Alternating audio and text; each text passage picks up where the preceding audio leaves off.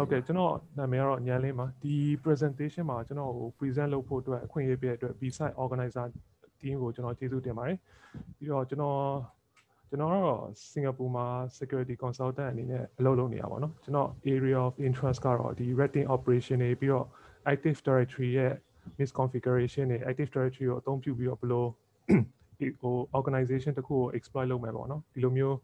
အကြောင်းအရာတွေကိုကျွန်တော်စိတ်ဝင်စားပါတယ်ဒါဒီဘက်ကလည်းကျွန်တော်ညာဘက်မှာဆိုလို့ရှိရင်ကျွန်တော်ဒီရထားတဲ့ certification တွေမှာကျွန်တော်ဒီ presentation မစခင်ပြောချင်တာကတော့ဒီကျွန်တော်ကလည်းဒီအခု active directory ကိုအခုမှလေ့လာနေရပါတော့အဲကြောင့်ဒီ expert level နဲ့တော့မဟုတ်ဘူးပေါ့နော်ဒီ student တယောက်အနေနဲ့တခြားလူတွေကဘယ်လို techniques တွေ post လုပ်ထားတယ်ဘယ်လို exploitation method တွေ abuse misconfigurations တွေလုပ်ထားတယ်ဆိုတော့ကျွန်တော်ကဒီပြန်ပြီးတော့ share လုပ်ချင်တာပေါ့နော်အဲဒါကြောင့်ကျွန်တော်ဟို student တယောက်အနေနဲ့ပဲမြင်ပါတယ်ဒီ expert တယောက်အနေနဲ့တော့မမြင်ပါဘူးပြီးတော့ဒီ event မှာ share ထားတဲ့ကျွန်တော်ရဲ့slides တွေအကုန်လုံးကပဲကျွန်တော် personal opinion တွေပေါ့နော်ကျွန်တော် employer တွေဘိုင်းနဲ့ဘာမှမပတ်သက်ပါဘူးဟုတ်ကဲ့ကျွန်တော် objective ကတော့ကျွန်တော်ခုနကပြောခဲ့တဲ့အတိုင်းပဲဒီ active directory ကိုအသုံးပြုပြီးတော့ဒီ enterprise တွေကိုဘယ်လိုမျိုးabuse လုပ်မလဲဘယ်လို exploit လုပ်မလဲပေါ့နော်အဲ့ဒါမျိုးကျွန်တော် share ချင်တာဖြစ်ပါတယ်ကျွန်တော် share ရမယ့်အကြောင်းအရာတွေကိုဒီ brief အနေနဲ့ပြောလို့ရှိရင်ကျွန်တော် active directory ရဲ့ basics တွေကိုကျွန်တော်အကျဉ်းချုပ်ပြီးတော့ပြောပေးမယ်ပြီးလို့ရှိရင် domain enumeration ပေါ့နော်ပြီးလို့ရှိရင် Kerberos နဲ့ trust abuse ကတော့ကျွန်တော်ဒီ talk မှာပို့ပြီးတော့အရေးထားပြီးတော့ပြောချင်တဲ့attack mechanism တစ်ခုပေါ့နော်ပြီးတော့ဒီ conclusion မှာတော့ကျွန်တော် opinion တွေပြီးတော့အကုန်လုံးကိုကျွန်တော် wrap up လုပ်ပေးပါမယ် active directory ကတော့ enterprise တွေတော်တော်များများမှာအသုံးပြုတဲ့ directory service လို့ကျွန်တော်တို့သိရပါတယ် active directory ကိုဘာလို့အသုံးပြုလဲဆိုတော့ organization တွေ enterprise တွေအကြီးမှာဆိုလို့ရှိရင်လူတွေpersonal တွေကယာနဲ့ထောင်နဲ့ချီပြီးရှိရပြီးတော့ printer server တွေ network devices တွေအကုန်လုံးရှိရပေါ့နော်အဲဒါကြောင့်ဒီ centralized management အနေနဲ့ active directory ကိုအသုံးပြုတာဖြစ်ပါတယ် active directory ကတော့ဒီ component 3ခုကတော့အရေးကြီးဆုံးလို့ထင်ပါတယ် LDAP ကဒီ application တွေပြီးတော့ directory service တွေနဲ့ကြားထဲမှာcommunicate လုပ်ပေးတဲ့ဒီ protocol ပါ HTTP လို့ပေါ့နော်ပြီးတော့ Kerberos ကျတော့ authentication mechanism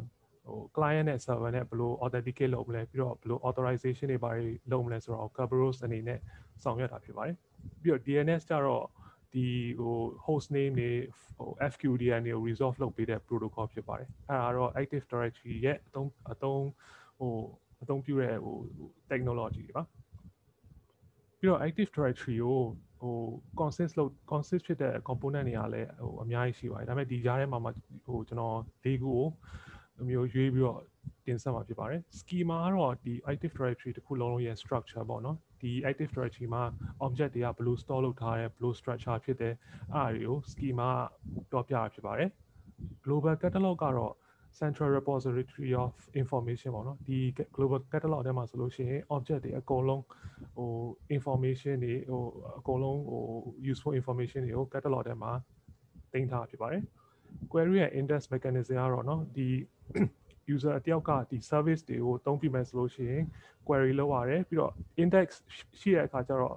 ဒီမျိုး service တွေအများကြီးရှိတဲ့အခါကျတော့ index mechanism နဲ့じゃပို့ပြီးတော့အဆင်ပြေရပေါ့နော်အဲကြောင့် query နဲ့ index mechanism နဲ့အသုံးပြုထားဖြစ်ပါတယ် replication service ကြတော့domain တစ်ခုနဲ့တစ်ခုကြားဒီ domain A မှာuser object တွေအသစ် populate ဖြစ်လို့ရှိရင် domain B မှာလည်းပဲ replication service အနေနဲ့ domain A ကဘာတွေ change လုပ်ထားတယ်ဘယ်user တွေ computer တွေကိုပို့ပြီးတော့populate လုပ်ထားရဲဆိုတာတွေကိုဒီ domain တစ်ခုကြား synchronize ဖြစ်အောင်လုပ်ပေးတဲ့ service ဖြစ်ပါတယ်ဒီအကြမ်းမြင်ကြည့်လိုက်လို့ရှိရင်တော့ဒီကတော့ active directory structure ဖြစ်ပါတယ် active directory မှာတော့ domain တွေအများကြီးပါမယ်ပေါ့နော်ဒီမှာမြင်တဲ့အတိုင်းပဲဒီကတော့ domain A ဒါ domain B ပေါ့နော် domain ကတော့ဘယ်လိုယူဆလို့ရလဲဆိုတော့ google.com ပေါ့နော်ဒီ domain ကroot domain ဆိုလို့ရှိရင် google.com အောက်မှာမှ mail.google.com လည်းရှိမယ် drive.google.com လည်းရှိတယ်အဲ့ဒါတော့ sub domain တွေပေါ့နော်ဒါကတော့ main domain ဒီ domain အထက်မှာမှဒီ OU ဆိုတဲ့ object unit တွေရှိတယ် object they are user လည်းဖြစ်မယ် computer လည်းဖြစ်မယ် network devices တွေလည်းဖြစ်မယ်ပေါ့နော် server တွေလည်းဖြစ်မယ်အားတွေကတော့OU တွေလို့ကျွန်တော်တို့သိပါတယ် Active Directory အကြောင်းကိုကျွန်တော်အကျမ်းမြင်ရှင်းပြပြီးဆိုတော့ဒီလိုမျိုး Active Directory ရဲ့foothold တစ်ခုရပြီဆိုလို့ရှိရင်အဲ့အနေမှာဘယ်လို privilege escalation လုပ်မလဲ lateral movement လုပ်မလဲဆိုတော့ကျွန်တော်ရှင်းပြချင်ပါတယ်အဲ့ဒါမရှင်းပြရင်ဒီပထမဆုံး step အနေနဲ့ကျွန်တော်တို့က domain enumeration လုပ်အောင်မယ်ပေါ့နော်ဒီ domain ကဘယ်လို structure ရှိလဲဘယ်လို object တွေရှိလဲဘယ်လိုrelationship တွေရှိလဲဆိုတော့ကျွန်တော်သိရပါတယ်အဲ့ဒါကတော့ပထမဆုံးအနေနဲ့ကတော့ကျွန်တော်တို့ကဒီ domain ထဲမှာ user တွေဘယ်နှစ်ယောက်ရှိမလဲဘယ်လို user တွေရှိမလဲဆိုတော့ကျွန်တော်တို့က query လုပ်ရပါမယ်အဲ့ထဲမှာinteresting အနေနဲ့ကျွန်တော်တို့lookout လုပ်ရမှာတော့ password policy တွေဒါမှမဟုတ် description of user တွေပေါ့နော်ကျွန်တော်personal experience ကပြောရလို့ရှိရင်ဒီ user description တွေထဲမှာမှ password တွေရေးမိတာတို့လိုမျိုး description တွေကနေမှ sensitive information တွေရေးမိတာတို့အဲ့ဒါရှိပါတယ်အဲ့ဒါကြောင့်ဒီ description တွေရောတခြား miscellaneous information တွေကိုပါကျွန်တော်တို့တွားပြီးတော့ query လုပ်ကြည့်ရပါမယ်ပြီးတော့ဒီ domain ထဲမှာ services တွေ run လုပ်လာဆိုတာကျွန်တော်တို့ကတွားပြီးတော့enumerate လုပ်ရပါမယ်ဥပမာ MS SQL service တို့အဲ့လိုဆိုလို့ရှိရင်လိုမျိုးကျွန်တော်နောက်မှာရှင်းပြမယ်အကြောင်းတိုင်းဆိုလို့ရှိရင် MS SQL အသုံးပြုပြီးတော့မှလို့ lateral movement တို့ privilege escalation တို့လည်းလုပ်လို့ရတယ်အားကြောင့်ဒီလိုမျိုး interesting service တွေ run နေလားဆိုတော့ကျွန်တော်တို့ကတစ်ချက် active directory environment ထဲရောက်တာနဲ့ကျွန်တော်တို့ကenumerate လုပ်ရပါမယ်ပြီးတော့ trust ပေါ့နော် trust ဆိုတဲ့အကြောင်းကတော့ domain A နဲ့ domain B နဲ့က trust လုပ်ထားရဆိုလို့ရှိရင်ဒီ trust အပေါ်မူတည်ပြီးတော့ဒီ domain A နဲ့ B က resources တွေကို domain တစ်ခုကနေတစ်ခု share လုပ်လို့ရတယ်ပြီးတော့ဒီ domain A ကလည်း domain B ကresources တွေကိုသူ့ user တွေကိုshare လုပ်ပေးလို့ရတယ် domain B ကလည်း domain A က resources တွေကို share လုပ်ပေးလို့ရတယ်အဲ့ကြားထဲမှာဖြစ်ပေါ်လာမဲ့weakness တွေလည်းရှိရပေါ့နော်ဥပမာ domain A ကို compromise လုပ်ပြီးလို့ရှိရင် domain B ကိုလည်းကျွန်တော်တို့ lateral movement အနေနဲ့ကူးသွားလို့ရတယ်ပေါ့နော်အားကြောင့်ကျွန်တော်တို့ domain trust တွေကိုလည်းကြည့်ပေးရမှာဖြစ်ပါတယ် access control list ပေါ့နော် access control list ဆိုတော့အဲ့လိုမျိုးဒီလို user တွေက user object တစ်ခုကနောက်ထပ် object တစ်ခုကိုဘယ်လို right တွေရှိလဲပေါ့လို့ဥပမာ generate all ဆိုလို့ရှိရင်ဒီဥပမာ user A က domain admin group ကို generate all ရှိရဆိုလို့ရှိရင်ဒီ user ကသူ့ကိုယ်သူဒီ domain admin group ထဲ add လုပ်လို့ရတယ်ပေါ့နော်အားကြောင့်ဒီ access control list တွေတခု enumerate လုပ်ပေးရပါမယ်ပြီးတော့ group policy တွေပေါ့နော် security registry setting တွေပြီးတော့ software installation တွေပေါ့ဘယ်လို vulnerable software တွေ install လုပ်ထားရဆိုတာကိုလည်းကျွန်တော်တို့enumerate လုပ်ပေးရပါမယ်ပြီးတော့နောက်ဆုံးချက်အနေနဲ့ကတော့ admin rights ပေါ့နော်ဥပမာကျွန်တော်တို့ machine ကတခြား machine ကိုadmin rights ရှိလားဒီ machine ကနေမှတခြား machine ကိုဘယ်လိုကူးလို့ရမလဲဆိုတာကိုဒီ admin rights ကိုကျွန်တော်တို့တစ်ချက် enumerate လုပ်ပေးရပါမယ်domain enumeration လုပ်ဖို့အတွက်အသုံးပြုရတဲ့ tool ကတော့အများကြီးရှိတာပေါ့နော်ဒါပေမဲ့ဒီကြားထဲမှာကျွန်တော်ဒီ presentation မှာ present လုပ်မှာတော့ tool နှစ်ခုဖြစ်ပါတယ်ပထမတစ်ခုကတော့ power view ပေါ့နော် power view ကPowerShell base tool ပေါ့နော်ဒီ Windows domain တွေမှာ situation awareness ဖြစ်အောင်ဒီ domain တစ်ခုတည်းရောက်တာနဲ့လိုမျိုး enumerate လုပ်ဖို့အတွက်အများကြီးအကျိုးရှိတဲ့ tool တစ်ခုဖြစ်ပါတယ်ပြီးတော့သူက PowerShell Active Directory hook နဲ့ underlying Win32 API တွေကိုအသုံးပြုပြီးတော့ reconnaissance တွေလုပ်တာဖြစ်ပါတယ်ပြီးတော့ဒီ domain တစ်ခုတည်းရောက်ပြီဆိုတာနဲ့ကျွန်တော်တို့အရင်စလုပ်ကြည့်တာကတော့လိုမျိုးဒီ domain ထဲမှာဒီ domain ကဘယ် domain ဖြစ်မလဲပြီးတော့ဒီ domain ထဲက GPO တွေကဘာ GPO တွေဖြစ်မလဲပြီးတော့ ACS scan လုပ်တာတွေ trust တွေအဲ့ဒါကိုကျွန်တော် enumerate လုပ်လို့ရှိပါတယ်ဒီ screenshot တွေကတော့ကျွန်တော်ဒီ AD course တွေထဲမှာလိုမျိုးpower view အသုံးပြုပြီးတော့ရလာတဲ့ screenshot တွေဖြစ်ပါတယ်ဥပမာဒီ screenshot မှာဆိုလို့ရှိရင်တော့ domain admin group ကဘယ် group လဲပြီးတော့ domain SID တို့ပြီးတော့net GPO အနေနဲ့ဘာ group policy တွေဒီ machine တွေအပေါ်မှာ apply လုပ်ထားလဲပြီးတော့ဒီ domain ကဘာ domain လဲပြီးတော့ group တွေအားတွေကိုကျွန်တော် enumerate လုပ်လို့ရပါတယ်နောက်တစ်ခုကတော့ bloodhound ပေါ့နော် bloodhound ကျတော့ power view နဲ့compare လုပ်လိုက်လို့ရှိရင် bloodhound ကပို့ပြီးတော့complete ဖြစ်တယ်ပေါ့နော်သူ Power view ကတော့လိုမျိုး comment တစ်ခုချင်းစီကိုကိုက individually run လုပ်ရတယ် black ဟောင်ကျတော့ဒီတိုင်းဟို comment တစ်ခု run လုပ်လိုက်တာ ਨੇ ကိုဒီ domain တွေက object တွေအကုန်လုံးကိုလည်းကိုပြသနိုင်တယ်ပြီးတော့ဒီ domain ရဲ့ trust လုပ်ထားတဲ့တခြား domain တွေကိုလည်းသူကဟိုလိုမျိုးဒီ information တွေကိုသူကဟို graph အနေနဲ့သူကပေါ်ပြပေးတယ်အားကြောင့်ဟိုကျွန်တော်ဒီဟို black ဟောင်ကိုသုံးလေးရှိပါတယ် black ဟောင်ကတော့ဟိုဒါ VM ဟို important ဖြစ်တယ်ပေါ့နော်ဥပမာဒီ command ကို run လိုက်လို့ရှိရင်ဒီ domain တစ်ခုထဲမှာရှိတဲ့ object တွေအကုန်လုံးကိုသူက collect လုပ်ပေးမယ် collect လုပ်ပြီးလို့ရှိရင်ဒီလိုမျိုး zip file တစ်ခုထဲမှာသူက result တွေအကုန်လုံး save လုပ်ထားတယ်ဒီ zip file နဲ့ကိုကျွန်တော်ဝင်ကြည့်လိုက်လို့ရှိရင်သူက JSON object တွေနဲ့ဒီ user တွေ group တွေ GPO domain တွေအားတွေကိုသူကဟိုအကုန်လုံး enumerate လုပ်ပြီးတော့သူက save လုပ်ထားတယ်ပြီးတော့မှကိုကဒီ information ကို view လုပ်မယ်ဆိုလို့ရှိရင်ဒီ black ဟောင် GUI နဲ့ကိုကျွန်တော်ဒီ zip file ကို drag လုပ်လိုက်လို့ရှိရင်သူက populate လုပ်မယ် user တွေဘယ်နှယောက်ရှိလဲ computer တွေဘယ်နှခုရှိမလဲပေါ့နော် groups တွေရော session ACL တွေအားအကုန်လုံးကို comprehensively enumerate လုပ်ပြီးတယ်အားကြောင့် black ဟောင်ကဒီဒါအရေးကြီးတဲ့ tool တစ်ခုပေါ့နော်ပြီးတော့ black ဟောင်မှာ query တွေရှိတယ်ဥပမာ student ဟို domain admin တွေကဘယ်နှခုရှိလဲဆိုတာဟိုကျွန်တော် find လုပ်လို့ရတယ် find လိုက်လို့ရှိလို့ရှိရင်ဒီ user နှစ်ယောက်က domain admin groups ထဲက belong ဖြစ်တယ်ပြီးတော့ကို user တခြား user တွေအပေါ်မှာဘယ်လို admin rights ရှိလဲဆိုတာကြည့်ရင်ဒီ domain derivative local admin rights ကိုနှိပ်လိုက်လို့ရှိရင်ကိုဒီ PA student 118 user ဒီ P ဟို UFC jump server ကိုသူ admin right ဖြစ်တယ်ဘာလို့လဲဆိုတော့သူကဒီ RDP user ရဲ့ group ထဲမှာရှိလို့ဒီ RDP user ဒီ machine ကို admin right ရှိတာကြောင့်ဒီကျွန်တော် user ကလည်းဒီ machine ကို user admin right ရှိတယ်အဲ့ဒါတော့ derivative local admin လို့ခေါ်ပါတယ်ပြီးတော့ trust အနေနဲ့ကြားလို့ရှိလို့ရှိရင်ကျွန်တော်တို့အခုရောက်ရှိနေတဲ့ domain ကတခြားဘယ် domain ကို trust ဖြစ်လဲအဲ့ဒါတွေကိုဟိုဟာ enumerate လုပ်ပေးရပါတော့ပြီးတော့ဒီ trust ဘယ် domain ကို trust ရှိလဲဆိုတာတွေမကဘဲနဲ့ကိုကဒီ trust direction တွေကိုပါသူကပေါ်ပြပေးရတယ်ပေါ့နော်အဲ့ trust direction ရဲ့အကြောင်းအသေးစိတ်ကိုတော့ကျွန်တော်ဟို domain trust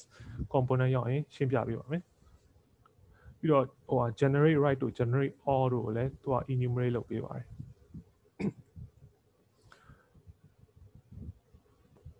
active directory မှာ authentication အနေနဲ့ကတော့ NTR နဲ့ Kerberos နဲ့2မျိုးရှိတယ် NTR ကတော့ဟိုဒါ O ဖြစ်နေတဲ့ protocol တစ်ခုပေါ့နော်ဘာလို့လဲဆိုတော့ NTR ကဟို client side ဟို client authentication ကိုပဲလုပ်ပေးတယ် server authentication ကိုမလုပ်ပေးဘူးအားကြောင့်ဟိုဒီ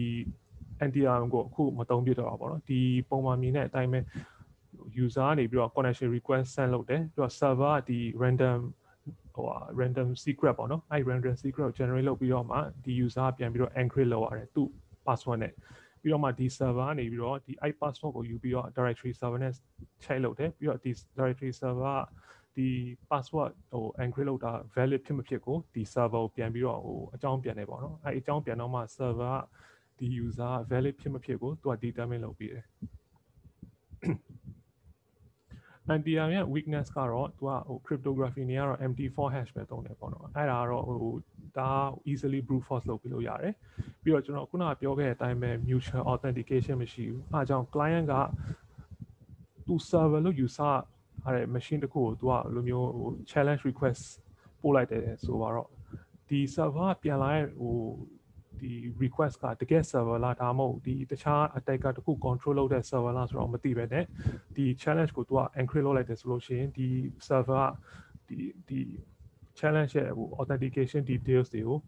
သိနိုင်မယ်အားကြောင့်ဒီ NTR ကဟို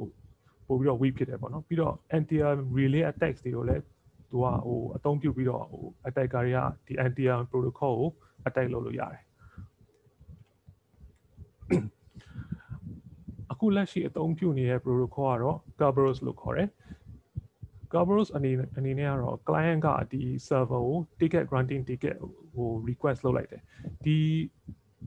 အရေးပြရမယ့်အချက်ကဒီ client ကဒီ domain controller ကို password တွေကိုဟို set မလုပ်ဘူးဒီ client နဲ့ဟို domain controller နဲ့ကြားမှာသူ share secret ရှိတယ်အဲ့ share secret နဲ့ဟိုအဲ့ share secret အပေါ်မှာမူတည်ပြီးတော့ TGT တွေကဟို generate လုပ်တာ ပြီးတော့မှဒီ domain controller ကလည်းဒီ client ရဲ့ authentication attempt ကိုဟုတ်မဟုတ်သူကစစ်ပေးတယ်စစ်ပေးလို့သူကမှန်လို့ရှိလို့ရှိရင် TGT ကိုပြန်ပြီးတော့သူက return လုပ်တယ် TGT ဆိုတော့ ticket granting ticket ပေါ့နော်သူကဟို authentication အနေနဲ့အသုံးပြုတာပြီးတော့ TGT ရပြီဆိုလို့ရှိရင်ဒီ client ကတခြား server တစ်ခုကို file server ဟိုဆိုတော့အဲ့ server တစ်ခုကို access လုပ်ချင်တယ်အဲ့လို access လုပ်ရှင်လို့ရှိရင်သူက domain controller ကို TGS တောင်းတယ် TGS ဆိုတာတော့ ticket granting service ticket ပေါ့နော်ဒီကတော့ authorization လို့ဟာမျိုးပေါ့နော်ဒီ TGS ရှိတော့မှလားဒီ file service ကိုသူတို့ access လုပ်လို့ရတာအဲ့ TGS ကိုရဖို့အတွက် domain controller ကဒီ client ရဲ့ TGT ကို authenticate လုပ်မယ်သူကဟုတ်လားမဟုတ်လားစစ်ကြည့်မယ်ဟုတ်တယ်ဆိုလို့ရှိရင် domain controller TGS ကိုပြန်ပြီးတော့ send လုပ်လိုက်တယ်ပြန် send လုပ်လိုက်လို့ရှိလို့ရှိရင် client ကဒီ TGS ကိုဒီ service file server မှာသူကဟို present လုပ်လိုက်တယ်လုပ်လိုက်လို့ရှိလို့ရှိရင် server ကလည်းဒီ TGS ကို check လုပ်တယ် check လုပ်လိုက်လို့ရှိရင်တော့ဒီဟုတ်တယ်ဆိုလို့ရှိရင်တော့သူ access ကိုပေးတယ် Kerberos အနေနဲ့အရေးကြီးတဲ့ component ဟို၄ခုကိုတော့ကျွန်တော်ဒီမှာ highlight လုပ်ထားတယ် key distribution center ဆိုတာကတော့ဒီ domain controller ရဲ့ role ပေါ့နော်ဒီ domain controller ဒီ ticket တွေကို issue လုပ်တယ်ပြီးတော့ authenticate လုပ်တယ်အဲ့တော့ domain controller ရဲ့ဟိုအခန်းကဏ္ဍ SPN service principal name ဆိုတာကတော့ services ဟိုဒီ domain တစ်ခုထဲမှာဟို services တွေအများစုရှိရလေ MSSQL တို့ HTTP တို့ဟို CIFS တို့ CIFS တို့အဲ့ဒီဟို access လုပ်ချင်လို့ရှိရင် client ကဟို TGS ဟိုအမှန်ရှိတော့မှသူက access လုပ်လို့ရတာအားကြောင့်ဒီ SPN ဆိုတာကတော့ဒီလိုမျိုးဟို user account အနေနဲ့ run ထားတဲ့ services တွေပေါ့နော် TGT ကတော့ကျွန်တော်ခုနရှင်းပြထားတဲ့အတိုင်းပဲ authentication အတွက်အသုံးပြုတာပြီးတော့ဒီ service ticket တွေ TGS တွေကိုရဖို့အတွက်ဒီအသုံးပြုတာပေါ့နော် TGS service ticket ကတော့ဟို user တွေကိုသူကဟို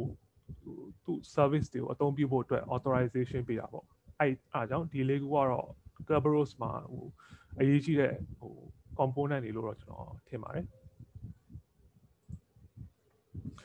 ခုနပြောခဲ့တဲ့အတိုင်းပဲဟို services ကဟို user account အနေနဲ့ run တယ်ဥပမာထားလိုက်ပါတော့ဒီ MSSQL service ဆိုတာ run ထားလို့ရှိလို့ရှိရင်ကျွန်တော်တို့က domain user အနေနဲ့ဒီ service ကဒီ domain မှာ run နေလားဆိုတာဟိုကျွန်တော်တို့ဟို determine လုပ်လို့ရတယ်အားကြောင့်ကျွန်တော်တို့ဒီ command ကိုသုံးတယ် get domain user -spn ပေါ့အဲ့ဒီ command တစ်ခုလုံးသုံးပြီးလို့ရှိလို့ရှိရင်ဒီ domain တစ်ခုလုံးမှာ run နေတဲ့ service တွေကိုကျွန်တော်တို့ဟိုသိနိုင်တယ်ဥပမာဒီမှာဆိုလို့ရှိရင်တော့ SQL ပေါ့နော်ဒီဟာကိုတော့ကျွန်တော်တို့ဟိုပို့ပြီးတော့အရေးထားမယ်ပြီးတော့ဒီ Kerberos ရဲ့ဟို weakness ကတော့ပေါ့နော်ဒီ service ticket TGS တွေကသူ့ရဲ့ဟိုအစိပ်အပိုင်းကတော့ဒီ service ရဲ့ NTLM hash နဲ့ encrypt လုပ်ထားတယ်အဲ့ဒါကျတော့ဆိုလိုတာကဒီ service ticket ကိုဒီ domain နဲ့ကလူတယောက်ကဟိုရနိုင်ပြီဆိုလို့ရှိရင်တော့ဒီ NTLM hash ကို crack လုပ်ပြီးတော့ဒီ service အနေနဲ့ impersonate လုပ်ပြီးတော့အဲ့ service ကို access လုပ်လို့ရတယ်အဲ့ဒါကြောင့်ဒီ Kerberos ဟို attack ဆိုတာဖြစ်လာတာပေါ့ခုနကတော့ကျွန်တော် power view ကိုသုံးပြီးတော့ဒီ domain တစ်ခုထဲမှာလိုမျိုး Kerberos လို့ဖြစ်နိုင်မဲ့ဟို user တွေကိုကျွန်တော် enumerate လုပ်တယ်အဲ့ user တွေကို enumerate လုပ်ပြီးလို့ရှိလို့ရှိရင်ကျွန်တော် rubys binary ကိုသုံးပြီးတော့ဒီ hash တွေကိုကျွန်တော် dump လုပ်မယ်ပေါ့နော်ဒီကျွန်တော်အခု dump လုပ်တဲ့ format ကတော့ hashcat အနေနဲ့လုပ်တယ်ပြီးလို့ရှိလို့ရှိရင်ဒီ hash ရလာပြီဆိုလို့ရှိလို့ရှိရင်ကျွန်တော် hashcat နဲ့ crack လုပ်မယ် hashcat နဲ့ crack လုပ်တဲ့အချိန်မှာကျွန်တော်ဒီ A0M13100 မှုကိုသုံးတယ်ပြီးတော့ rock u list နဲ့သုံးမယ်ဒါပေမဲ့ဒီ list ကတော့ဒီဟိုကြီးပေမဲ့တချို့ဟို more secure ဖြစ်တဲ့ဟို service တွေမှာကြာလို့ရှိလို့ရှိရင်တော့ဒီ list အနေတစ်ခုတည်းနဲ့တော့မလောက်ဘူးပေါ့နော်အဲဒါကြောင့်လိုမျိုးကို penetrate လုပ်မဲ့ domain အကြောင်းကိုသိပြီးတော့မှဒီ word list တွေ build လုပ်ပြီးတော့မှဒီ hashcat နဲ့ crack လုပ်တာပို့ပြီးတော့ဟို intuitive ဖြစ်တယ်လို့တော့ကျွန်တော်ထင်တယ်ဒီ hashcat နဲ့ကျွန်တော် crack လုပ်ပြီးဆိုလို့ရှိရင်ကျွန်တော်ဒီခုနဒီ user run နေတဲ့ MSSQL hash ကိုရမယ်ရပြီလို့ရှိလို့ရှိရင်ကျွန်တော်ဒီ domain ရဒီ user အနေနဲ့ i password ကိုသုံးမယ်သုံးပြီးလို့ရှိလို့ရှိရင်သူအခု log in လုပ်ထားတဲ့ machine ထဲမှာကျွန်တော်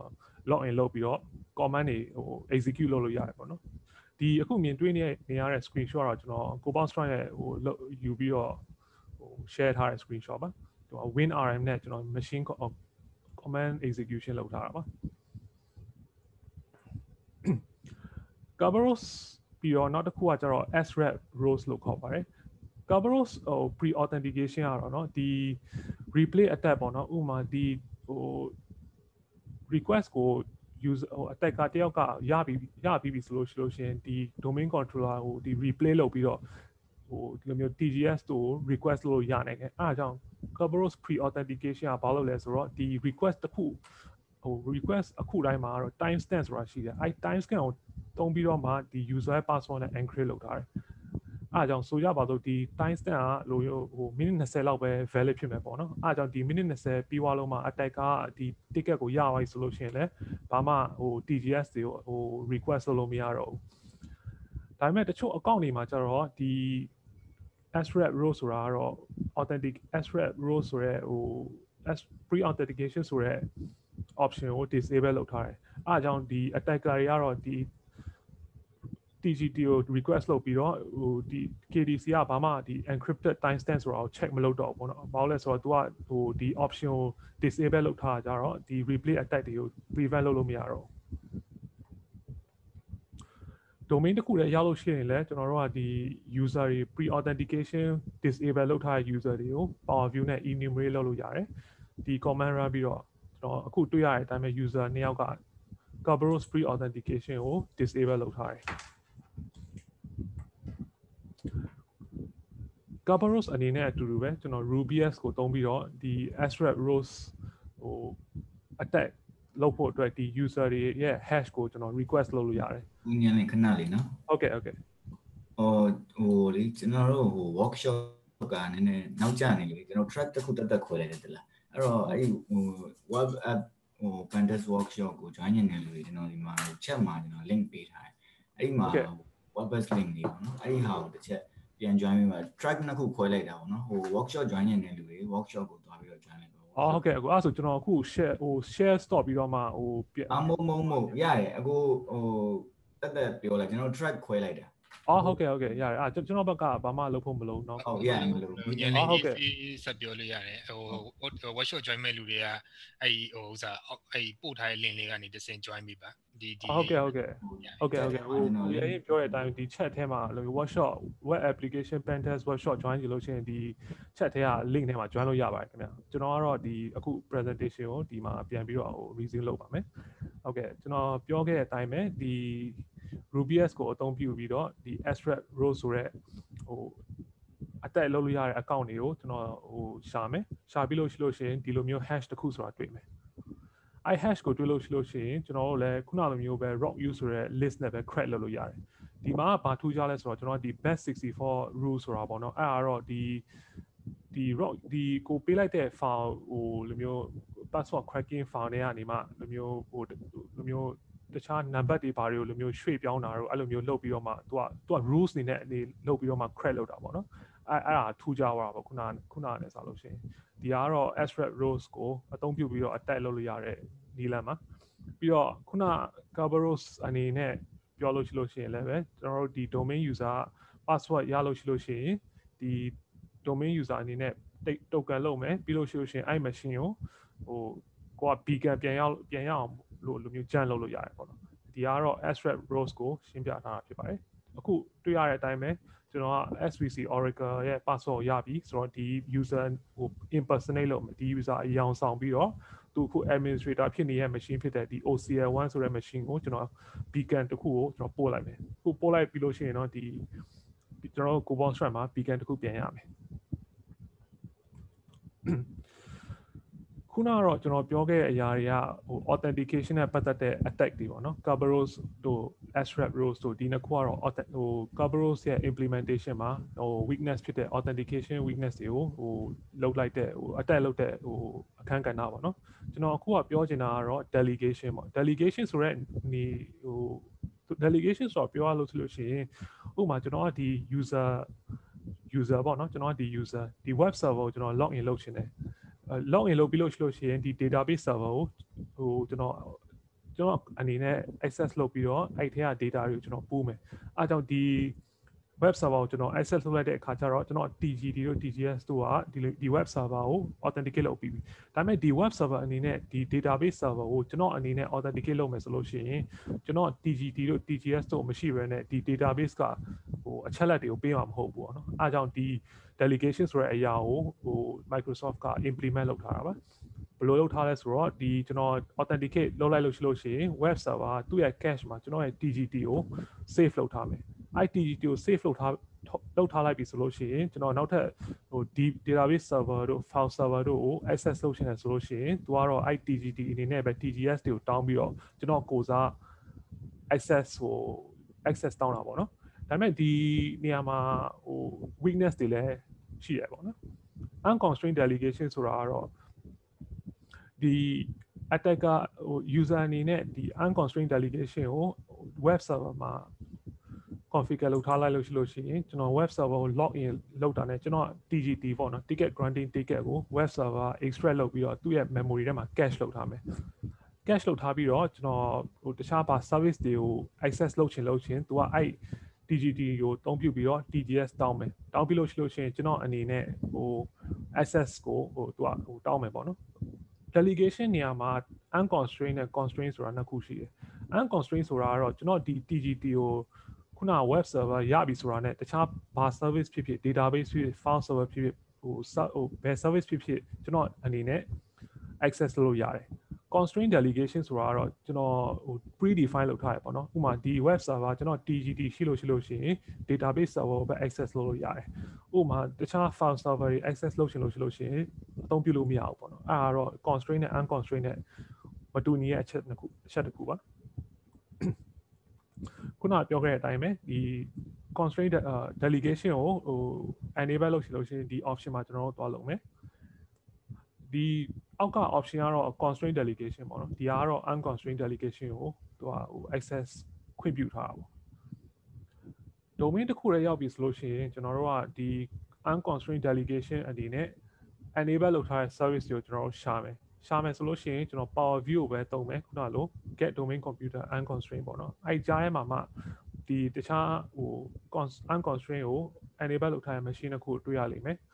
DC ကတော့ဟို usually ကတော့ unconstrained လုပ်ထားတာပဲဒါပေမဲ့တခြားဟို machine တွေကပို့ပြီးတော့စိတ်ဝင်စားဖို့ကောင်းတယ်ပေါ့နော်ဒီ web 1ဆိုတဲ့ machine ကပို့ပြီးတော့ attack လုပ်ဖို့လွယ်မယ်လို့ကျွန်တော်ထင်ပါတယ်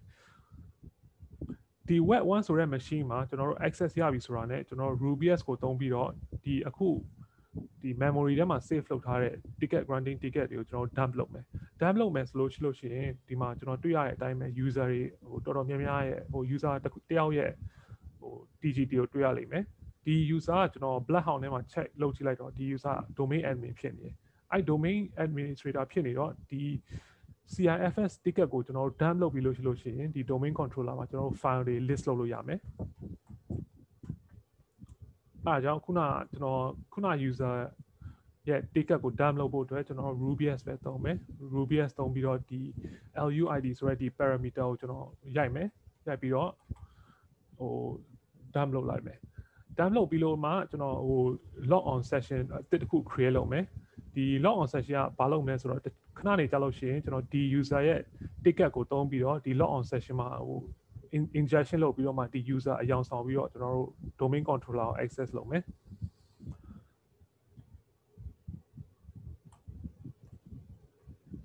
ခုန process ကိုကျွန်တော်တို့ create လုပ်ပြီးလိုက်လို့ရှိရင်ဒီခုနရထားတဲ့ဒီ ticket ရဲ့ပြီးတော့ဒီအောက်က process ID LUID parameter တွေကိုဟိုကျွန်တော်အမှတ်ပြုပြီးတော့ကျွန်တော်တို့ RubyS အနေနဲ့ pass the ticket attack လုပ်မယ်ဒီ ticket ကတော့ခုန user ရဲ့ ticket ဒီ LUID ကတော့ခုန process creation လုပ်ထားတဲ့ဟို LUID တခုပြီးတော့မှဒီ process injection က complete ဖြစ်ဟို successfully complete ဖြစ်တယ်ဆိုလို့ရှိရင်ကျွန်တော်တို့ဒီ user impersonate လုပ်လို့ရတယ်ဒီ user အယောင်ဆောင်ပြီးတော့ domain controller ကို access လုပ်လို့ရတယ်လုပ်ဖို့အနေနဲ့ကျွန်တော်တို့ဒီ token ဟို stealing လုပ်မယ်ပေါ့နော်ခုနဒီ process create လုပ်ထားတဲ့ token ကတော့ဒီ process ID ကတော့184အဲ့184 ID ကိုအသုံးပြုပြီးတော့ကျွန်တော်တို့ဒီ W Schneider ရဲ့အယောင်ဆောင်မယ်ပြီးလို့ရှိရင်တော့ကျွန်တော်တို့ DC မှာ code execution လုပ်လို့ရတယ်ပေါ့နော်အခုက KRB TGT ticket ကိုရထားတဲ့အတွက်ကြောင့်မို့ဒီဘယ် service မဆိုကျွန်တော်တို့ဒီဟိုလိုမျိုး domain controller မှာ execute လုပ်လို့ရတယ် ခုနကျွန်တော်ပြောခဲ့တဲ့အတိုင်းပဲ delegation မှာလည်း constraint delegation ဆိုတာရှိပါတယ်ဒီ constraint delegation ကတော့ဒီ user တွေကို service တွေအကုန်လုံးကို access အသုံးပြုခွင့်မရှိဘူးဒီကို specify လုပ်ထားတဲ့ service အချို့ပဲသူကဟို access လုပ်ခွင့်ပြုတယ်ဒီ delegation constraint delegation ကို enable လုပ်လိုက်ပြီဆိုလို့ရှိရင်ဒီ trusted for to authenticate for delegation flag က set ဖြစ်တယ်ပြီးတော့ဒီ MSDS allow to delegation to ဆိုတဲ့ attribute ကလည်းဒီကို delegation လုပ်ခွင့်ပြုထားတဲ့ဟိုလုပ်ခွင့်ပြုထားတဲ့ service ကိုဟိုမူတည်ပြီးတော့သူက populated ဖြစ်တယ်ဥပမာ CIFS ဆို HTTP တို့ time တို့အဲ့ဒါတွေအကုန်လုံးကလည်းဒီဟို service အနေနဲ့ဒီမျိုးဒီ attribute ပေါ်မှာမူတည် attribute ကိုတွားပြီးတော့ဟို fill in ဖြစ်မှာပေါ့ကျွန်တော်တို့ဒီဟို scenario ကတော့ပေါ့ဒီ web service account ပေါ့နော်ဒီ user တွေကို impersonate လုပ်ပြီးတော့ဒီတချို့ဟိုလိုမျိုး very specific ပေါ့နော် database service တို့ file server service တို့တခုခုကိုပဲကျွန်တော်တို့ဟို enable လုပ်ထားတဲ့ user အနေနဲ့ဒီ scenario ကတော့ကျွန်တော်ဟိုဖော်ပြထားပါတယ်ပြီးတော့ဒီ protocol transition ဆိုတာကတော့ Microsoft က implement လုပ်ထားတယ်ပေါ့နော်ဘာလို့လဲဆိုတော့ဒီတချို့ user တွေက Kerberos မသုံးဘဲနဲ့ကိုဒီ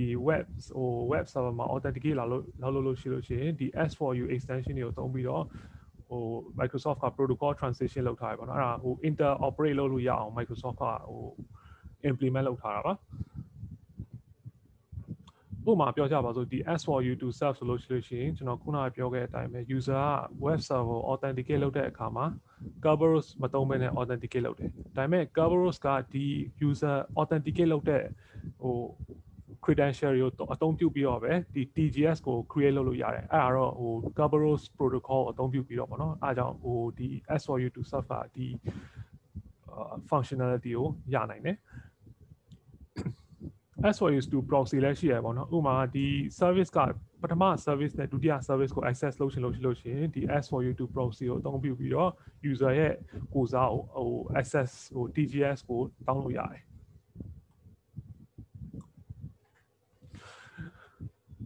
constraint delegation ကိုဟိုကျွန်တော်တို့ဟို scenario multiple scenario နဲ့ဟို exploit လုပ်လို့ရတယ်ကျွန်တော် scenario ပထမတစ်ခုပြောချင်တာကတော့ဒီ user account ကဟို constraint delegation ဟို access ကိုဖွင့်ထားတယ်ပြီးတော့ဒီ user account ရဲ့ NTLM hash ကိုကျွန်တော်တို့တည်တယ်ဥပမာဒီ DB service user ကဒီ DC1 ဆိုတဲ့ဟို domain controller ကိုကျွန်တော်တို့ delegate လုပ်လို့ရတယ်ပြီးတော့ delegate လုပ်ဖို့အတွက်ဟိုဖွင့်ထားတာဒီ time service ပေါ့နော်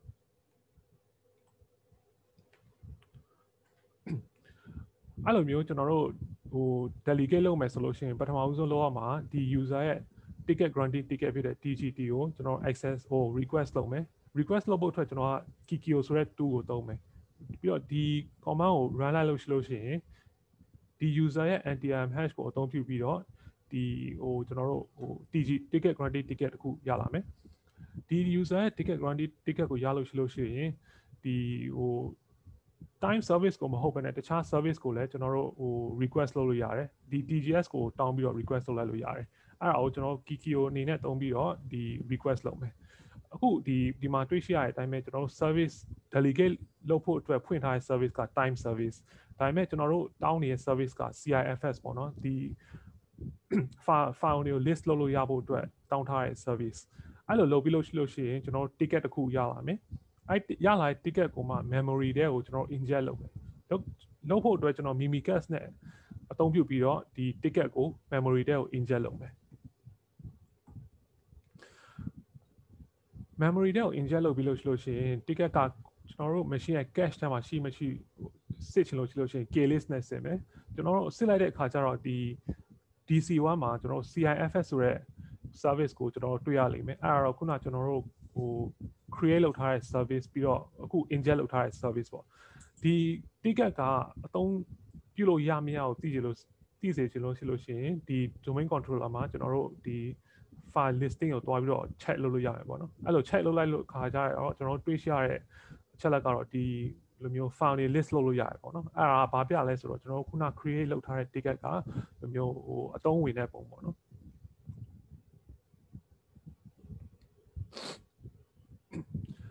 ပြီးတော့ user object မဟုတ်ဘဲနဲ့ computer မှာလည်း command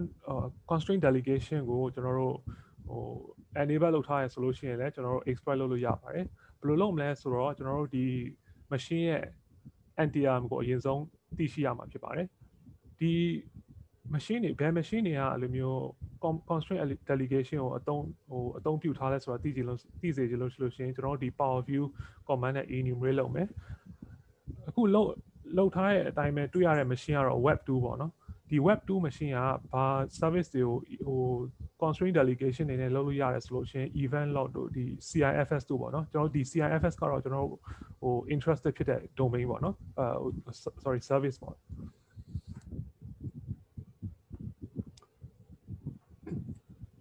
အခုကကျွန်တော်တို့ကweb 2ရဲ့ hash ကိုတုံးပြီးတော့ကျွန်တော်တို့ pass the ticket လုပ်မယ်the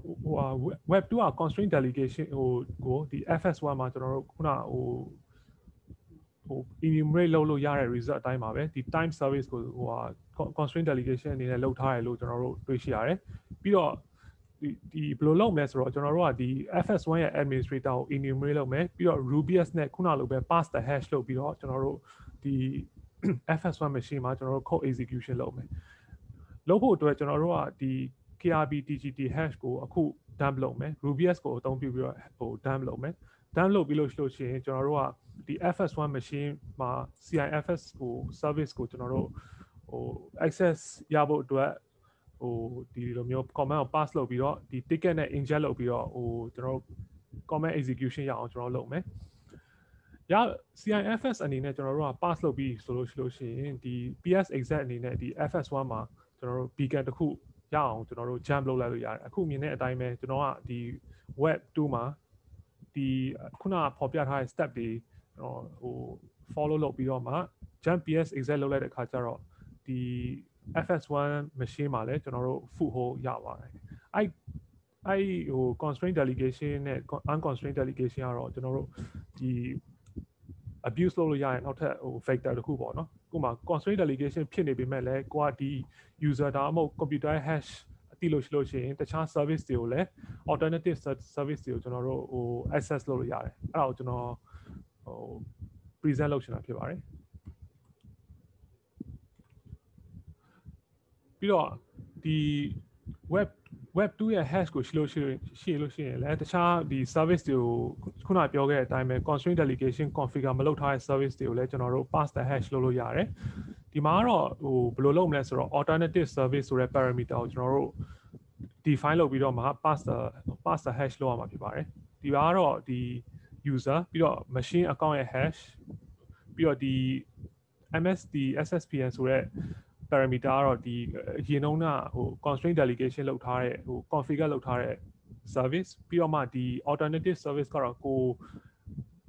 access ရစေချင်တဲ့ service ပေါ့နော်အဲ့ service ကိုကျွန်တော်တို့ define လုပ်မယ်လုပ်ပြီးလို့ရှိရင်ကျွန်တော်တို့ pass the hash လုပ်လိုက်မယ်ဒီ command တစ်ခု run လိုက်တာနဲ့ဒီ host service ကိုကျွန်တော်တို့က access ရနိုင်မယ်ပြီးတော့မှဒီတခြားmachine တွေကိုလည်းကျွန်တော်တို့PS exact အနေနဲ့ full hold ရနိုင်တယ်ဒီကတော့web 2ရဲ့ hash ကိုအသုံးပြုပြီးတော့ကျွန်တော်တို့PS constraint delegation ကို abuse လုပ်တာဖြစ်ပါတယ်ကျွန်တော် cover လုပ်ထားတာကပထမတစ်ခုက authentication တွေကို attack လုပ်တာKerberos authentication နဲ့ NTR authentication ရဲ့ weakness တွေကိုကျွန်တော် highlight ထားတယ်ဒုတိယ component က constraint နဲ့ unconstraint delegation ကိုကျွန်တော် highlight လုပ်တယ်ပြီးတော့ဒီတတိယတစ်ခုကဘာကိုလုပ်မလဲဆိုတော့ domain trust ပေါ့နော် trust ဆိုတာကတော့ကျွန်တော်ခုနရှင်းပြထားတဲ့အတိုင်းပဲ domain A နဲ့ domain B ကြားထဲမှာresource တွေဘယ်လို share လုပ်မလဲဆိုတာကို trust ကကျွန်တော်တို့ enable လုပ်ပေးတယ်ဥပမာ domain A ကdomain B ကို trust လုပ်တယ်ဆိုလို့ရှိရင် domain B က domain A ရဲ့ resources တွေကို access လုပ်လို့ရတယ်အဲ့လိုအလားတူပဲ domain B က domain A ကို trust လုပ်လို့ရတယ် trust လိုက်တယ်ဆိုလို့ရှိရင် domain A က domain B ရဲ့ resources တွေကို access လုပ်လို့ရတယ်အခုကျွန်တော်မြင်တွေ့red teaming engagement တွေလုပ်တဲ့အခါမှာမြင်တွေ့ရတဲ့လိုမျိုးcommand misconfiguration ကတော့ domain တွေအကုန်လုံးက bidirectional trust ပေါ့နော် bidirectional trust ဆိုတဲ့configuration လုပ်ထားတော့ဒီ domain တစ်ခုကြားထဲမှာသူတို့က resources တွေကို freely share လုပ်ရတယ်အဲ့ဒါconvenient ဖြစ်ပေမဲ့လိုမျိုး attacker တစ်ခုက domain တစ်ခုတည်းကိုရောက်ပြီဆိုလို့ရှိရင်နောက်ထပ် domain တစ်ခုကိုကူးဖို့ကတအားလွယ်တယ် domain တွေကိုကျွန်တော်တို့ abuse လုပ်မယ်ဆိုလို့ရှိရင် power view နဲ့ကျွန်တော်ဟို enumerate လုပ်လို့ရမယ်ဒီ get domain ပြီးတော့ domain local ဆိုလို့ရှိရင်ဟိုဒီ domain local ကဘယ် domain တွေကို trust လုပ်ထားရဲဆိုတော့ကျွန်တော်တို့တွေ့ရလိမ့်မယ်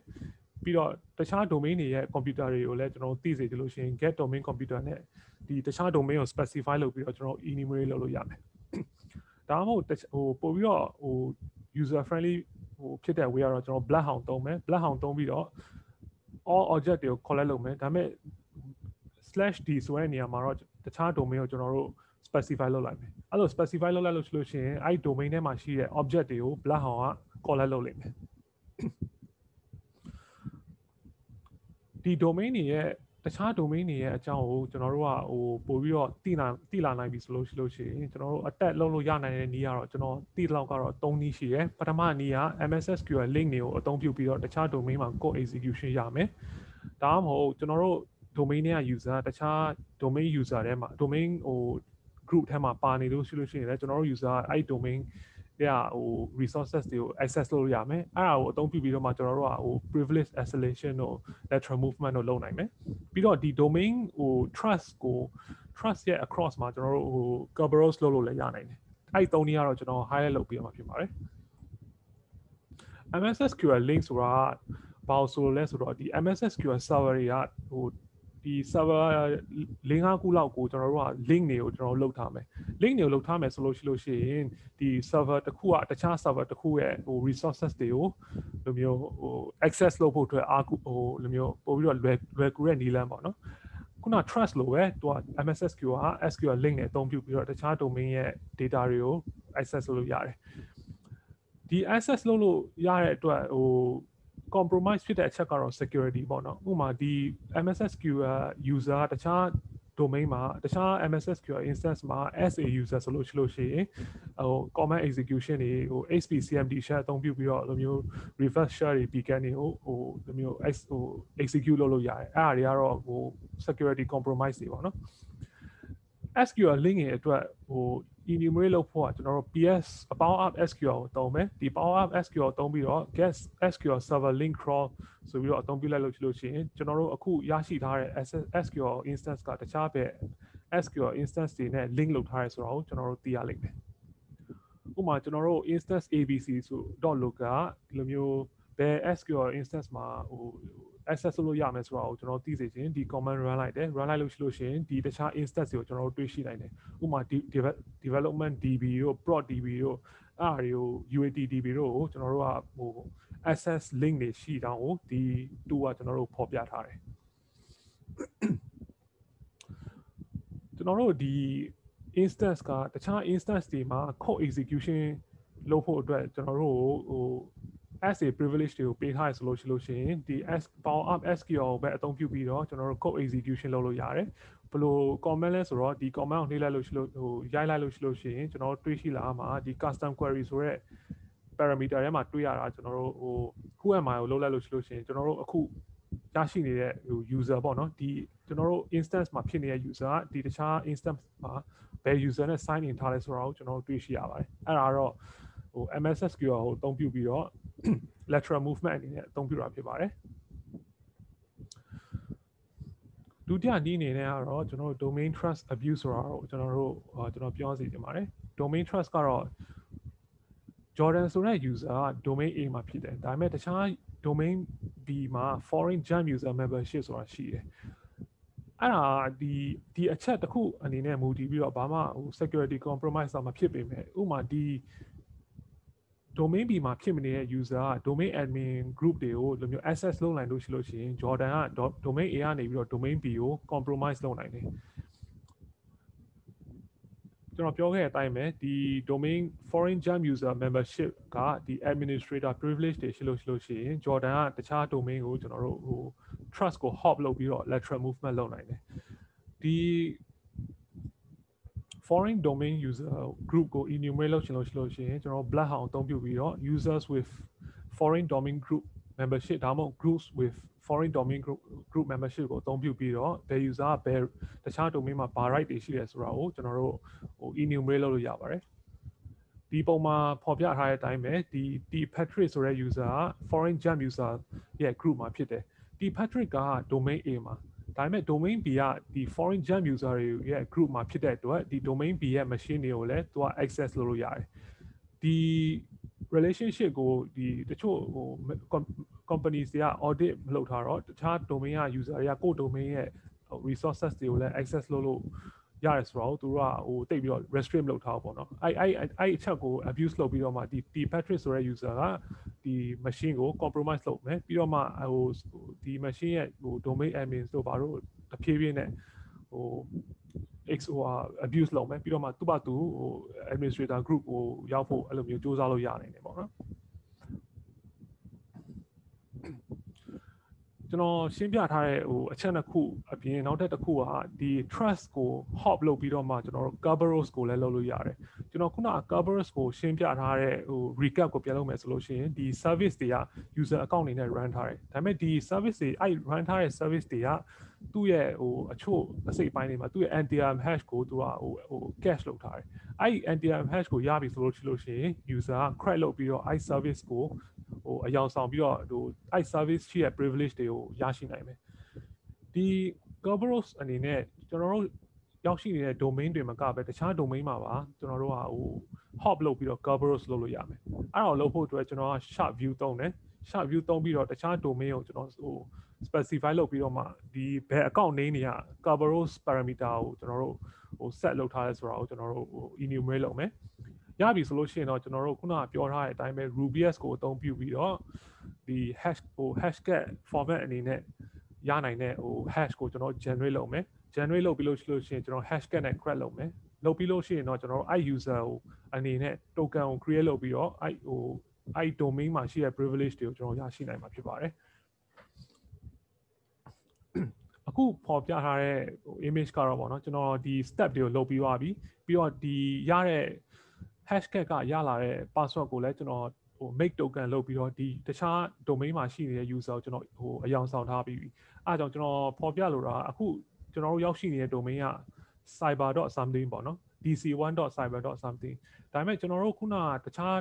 ဟို user တယောက်ရဲ့ Kerberos အနေလောက်ထားတာဆိုတော့သူ့ user အယောင်ဆောင်ထားတာဆိုတော့တခြား domain ကိုလည်းကျွန်တော်တို့ဟို enu ဟိုဟာအယောင်ဆောင်ပြီးတော့ဟို code execution လုပ်လို့ရတယ်ဥပမာ dev domain ပေါ့နော်ဒီ cyber domain ကနေပြီးတော့ဟို dev.cyber domain ကိုကျွန်တော်တို့ code execution လုပ်လို့ရတယ်အခုဟိုမြင်တွေ့နေရတဲ့အတိုင်းပဲပေါ့နော်အဲ့ဒါကတော့ကျွန်တော်ဒီနေ့ပြောချင်တဲ့အကြောင်းအရာပါပဲကျွန်တော်ဟိုပြောခဲ့တဲ့အတိုင်းပဲ active directory ကဟို Kerberos misauthentication တွေရှိတယ်Kerberos weakness တွေရှိတယ်ပြီးတော့ကျွန်တော်တို့ဟို access ရရှိလို့ရှိရင် Kerberos နဲ့ဟို abstract rows ကိုအသုံးပြုလို့ရမယ်ပြီးတော့မှ delegation ကိုအသုံးပြုပြီးတော့လည်းကျွန်တော်တို့ lateral movement ကိုလုပ်လို့ရမယ် delegation မှာ unconstrained နဲ့ constrained delegation ဆိုတာရှိပါတယ်ပြီးတော့ domain တစ်ခုကနေပြီးတော့နောက်တစ်ခုကို jump လုပ်ရှင်တယ်ဆိုလို့ရှိရင် trust တွေကို abuse လုပ်ပြီးတော့ဒီ domain တွေကိုလည်း jump လုပ်နိုင်တယ်အဲ့ဒါတော့ကျွန်တော်ဒီအချိန်ရတဲ့အတိုင်းပြောပြခြင်းတဲ့အကြောင်းအရာ၃ခုပါပဲဒီ presentation ကိုကျွန်တော်ဟို wrap up လုပ်မယ်ဆိုလို့ရှိရင်ပေါ့နော်ကျွန်တော်တို့ဒီ organization တွေဒီစာလုံးတွေမကောက်ဘူးပေါ့နော်တချို့ organization တွေအများစုကတော့ဒီ external threat တွေကိုပဲဟိုသူတို့ကပို့ပြီးတော့ pay attention လုပ်တယ်ပေါ့နော်ဥပမာ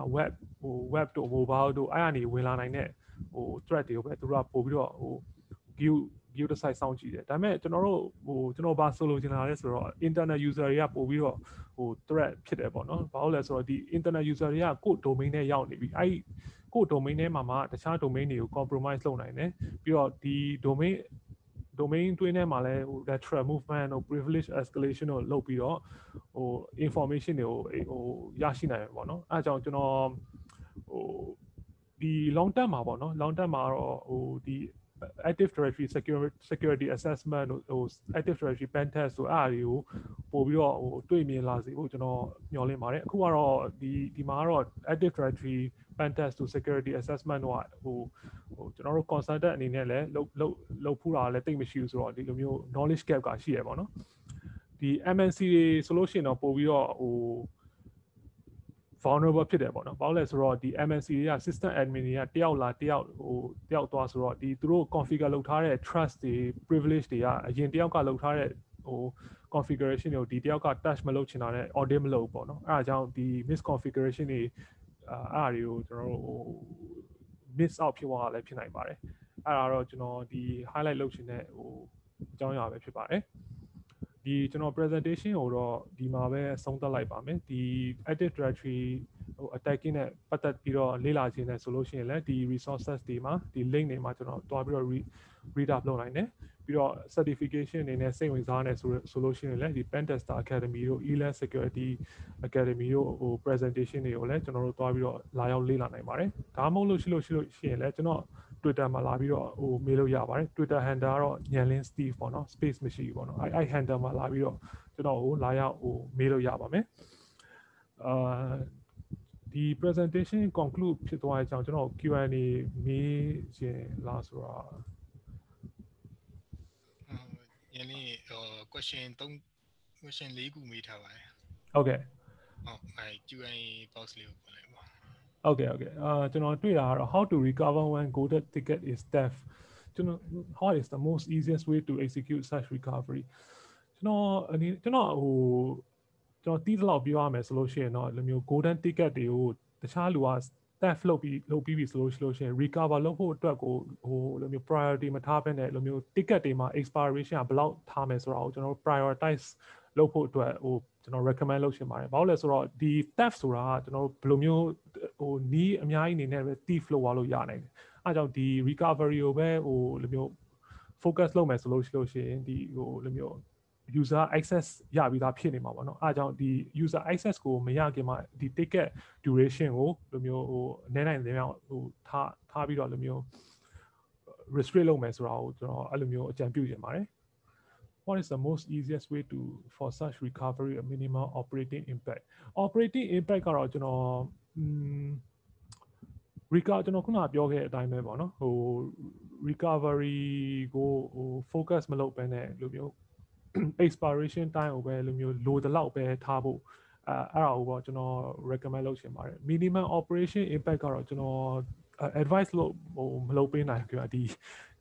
circumstance ဟိုစဉ်းစားပြီးတော့ပေါ့နော် any recommended preparation before resetting KBT TGT account ပေါ့နော်ကျွန်တော်တီးလောက်ပြောရမယ်ဆိုလို့ရှိရင်ဒီ KBT GT account ကဒီ TGT ကိုအကုန်လုံး distribute လုပ်တဲ့ account ပေါ့နော်ဒီ TGT တွေကို distribute လုပ်တဲ့ခါကျတော့ဒီ account ကို reset လုပ်လိုက်လို့ရှိလို့ရှိရင်ဟို possible impact အနေနဲ့ကို distribute လုပ်ထားတဲ့အရင်တော့ဟိုလိုမျိုးကိုပေးထားတဲ့ TGT တွေ TGS တွေကဟို invalid ဖြစ်နိုင်တယ်ပေါ့နော်အဲ့ဥစ္စာကိုကျွန်တော်ဟိုဒီအချက်ကိုရင်ထဲမှာထားပြီးတော့လိုမျိုးဟို reset လုပ်မှာပေါ့အဲ့ဒါတော့ကျွန်တော်တီးလောက်ပြောရရင်တော့ဒီအခု question 3ခုကိုကျွန်တော် answer ဖြစ်ပါတယ်ဟုတ်ကဲ့ဟိုကိုဒီမှာပြောထားတာ internal threat agent အကြောင်းပြောထားတာပေါ့နော်ဟုတ်ကဲ့ presentation slide ကတော့ဒီ presentation ပြီးလို့ရှိရင်လိုမျိုးဟိုတနေရာမှာ upload လုပ်ပေးနိုင်မယ်လို့ကျွန်တော်ထင်ပါတယ်ဟုတ်ကဲ့အဲ့အချိန်မှာကျွန်တော် slide ကိုယူပြီးတော့ကြည့်နိုင်ပါတယ်ဟုတ်ကဲ့ကောင်းစောထင်း any other deploy security โอเคကျွန်တော်အခုဖတ်နေတဲ့ question ကကိုကောင်းစောဟိန်းပေါ့နော် any other best practice suggestion for AD besides deploying security patches using AV disable unused services accounts least privileges ဟုတ်ကဲ့ကိုကျွန်တော်အခုမိကုန်းကိုဖြေရမယ်ဆိုလို့ရှိရင်ဟိုဒီကိုပြောထားတဲ့ဟိုအချက်တွေနဲ့ဟိုဆက်ပြီးတော့ပြောရမယ်ဆိုလို့ရှိရင်ကျွန်တော်တို့ဒီ configuration တွေကိုပါကျွန်တော်တို့ audit လုပ်ရမှာပေါ့နော်ဥပမာလူမျိုးဒီ domain တစ်ခုကတခြား domain တွေကို trust တွေကိုဟိုဘယ်နှခုလောက်ထားလဲလိုအပ်သလားပြီးတော့မှဒီ trust တွေအပြင်ကိုဒီ domain ရဲ့ group policy တွေကဘယ်လို group policy တွေထားတာလဲအဲ့လိုမျိုးအားတွေကိုလည်းအကုန်လုံး audit လုပ်ရမှာဖြစ်ပါတယ်ပြီးတော့ဟို disable unused account ဆိုတာကလည်းဒီလိုမျိုး active directory ကို regularly audit လုပ်မှာဘယ် account တွေက use လုပ်ထားတယ်ဘယ် account တွေကမလိုတော့ဘူးဆိုတာဟိုသိရမှာပဲလေအဲ့တော့အားအကြောင်းလိုမျိုးကျွန်တော်ဟို presentation slide အနေနဲ့ပြန်ပြောမယ်ဆိုလို့ရှိရင် regularly audit လုပ်ရမှာပေါ့နော်ဒီတစ်နှစ်တစ်ချိန်လောက်လိုမျိုး security active directory security assessment တွေ active directory security review တွေကိုလိုမျိုးမကြာခဏဟိုလုပ်ပေးသင့်ပါတယ်လို့ကျွန်တော်ထင်ပါတယ်ဟုတ်ကဲ့ပြီးတော့ဒီကျွန်တော် best practices အနေနဲ့ကတော့ဟို recommend လုပ်ဖို့ဆိုလို့ရှိရင်တော့ကျွန်တော်ဒီမှာရေးထားတဲ့ blog တွေကိုပေါ့နော်ကျွန်တော်ဒီမှာ present လုပ်ထားတဲ့ဟိုရေးထားတဲ့ blog တွေကိုတွားပြီးတော့ဖတ်နိုင်ပါတယ်ဒီ blog တွေကတော့ဟို recent ဖြစ်တယ်ပေါ့နော်ဒီအခုဘယ်လို active directory attack တွေပေါ်နေလဲဘယ်လို recommended mitigation တွေလဲအဲ့အားတွေကိုဒီဟို website တွေမှာကျွန်တော်ဖော်ပြထားပါတယ်အဲ့အားတွေမှာလည်းကျွန်တော်တွားပြီးတော့ဟိုဟာကိုတွားပြီးတော့ဟိုဖတ်နိုင်ပါတယ်ဟုတ်ကဲ့ပြီးတော့ schedule manner ဟုတ်ကဲ့ anonymous attendee ကဟိုမေးထားတာက account enumeration ကိုဟိုဘယ်လို schedule manner အနေနဲ့ဖြစ်နိုင်ဘယ်လိုဖြစ်နိုင်လဲဆိုတာကိုဟိုဘယ်လိုသိနိုင်မလဲပေါ့နော်ဥပမာလိုမျိုးဟို power view တို့ဟို black hound တို့နဲ့ enumerate လုပ်တယ်ဆိုလို့ရှိရင်လိုမျိုး event logs တွေမှာတွားပြီးတော့ဟိုကြည့်မှရမှာပေါ့နော်ဥပမာဟို blue team မှာဒီလိုမျိုး SOC မှာလိုမျိုး alert တွေပါလို့ configure လုပ်နိုင်လို့လုပ်ထားလို့ရှိလို့ရှင်တော့လိုမျိုး schedule အနေနဲ့ဖြစ်နေရဆိုလို့ရှင်တော့ဒီ alert တွေကတော့ဟိုလိုမျိုးတည်တာမှာပေါ့နော်ဒီ alert ကဘာလို့ဒီအချိန်မှာမှ schedule ဖြစ်ပြီးတော့ run နေတာလဲအဲ့အရာတွေကိုတော့ဟိုတွေ့ရှိနိုင်မယ်လို့ကျွန်တော်ထင်ပါတယ်ဟုတ်ကဲ့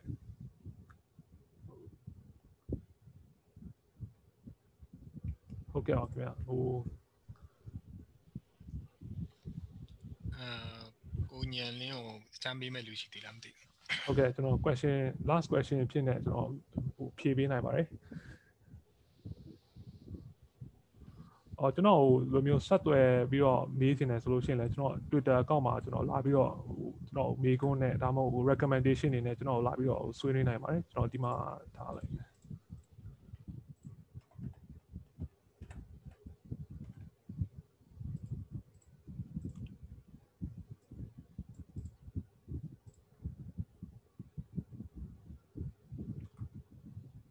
ဟုတ်ကဲ့မေးခွန်းကျွန်တော်မေးချင်တဲ့မေးခွန်းရှိသေးလားခင်ဗျဒီ presentation နဲ့ပတ်သက်ပြီးတော့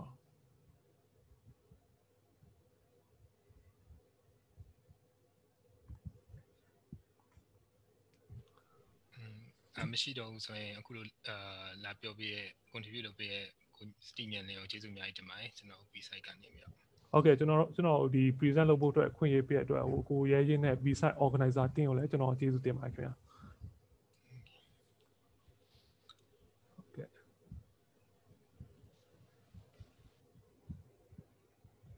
ဟုတ်ကဲ့အဲ့ဆိုကျွန်တော် screen share ကိုကျွန်တော် stop လုပ်လိုက်မယ်နော်ကို